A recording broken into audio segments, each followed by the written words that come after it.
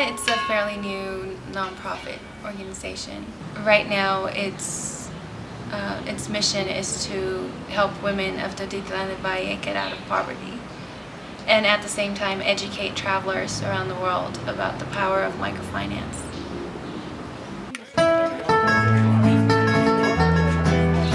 What it does is that it lends money to the women of the Titlan del Valle at 0% interest rate, where the average interest rate in this country is 70%.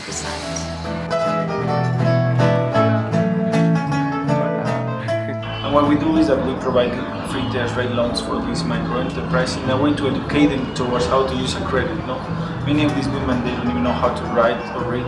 Although others, they are more educated. They got up to probably 6th grade or secondary school, but they don't know how to manage a loan. So what we do is that these are free interest loans to educate the women towards microfinance. One of the sources of money that we have for these loans are through tourism, no?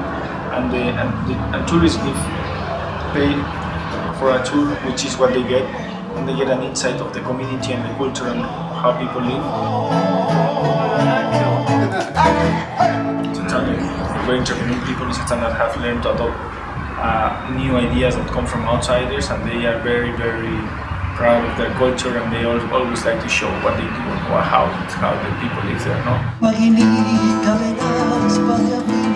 We currently have 2 tours a week to the Titlan del Valle, and we teach tourists about the town and about the women that are part of the program. Yo soy Dominga. Para servirles, están ustedes en su casa.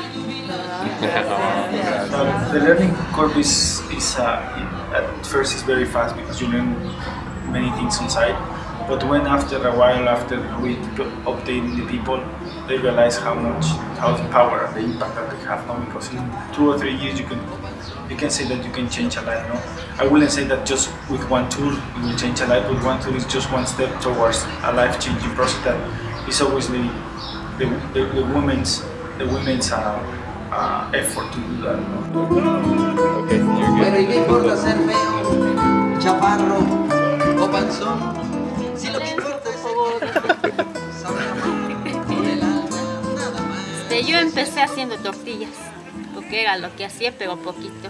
Sí. Y para poder entregar más, necesitaba más dinero para comprar mis materiales. Compré mis maíces, las leñas, todo para hacer la tortilla, sí, y venderlas.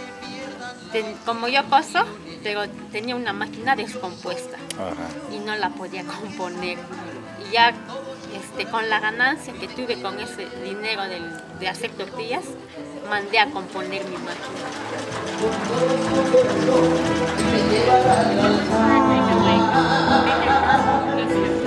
I would love that it grows worldwide, no? But it's very ambitious, and I rather think that the more we have the contact with the people that we're working, and create a sound organization who focuses in the whole family, so that the children of the families get to college. No? In the future, probably in 5 years, 6 years, we already have started to identify the children who are potential candidates to do this.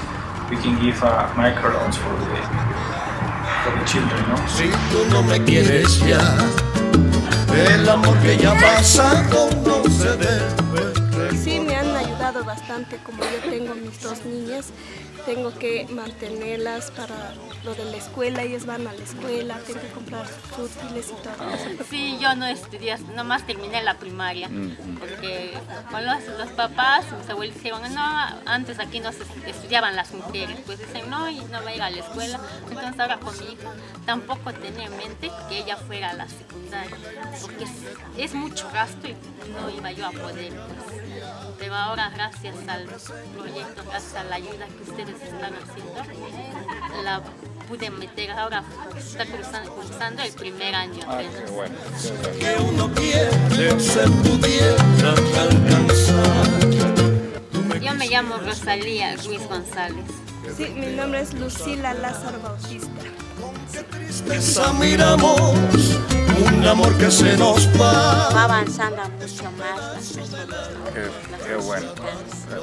Mi nombre es Gisela Reina González Bautista. Que se arranca sin piedad.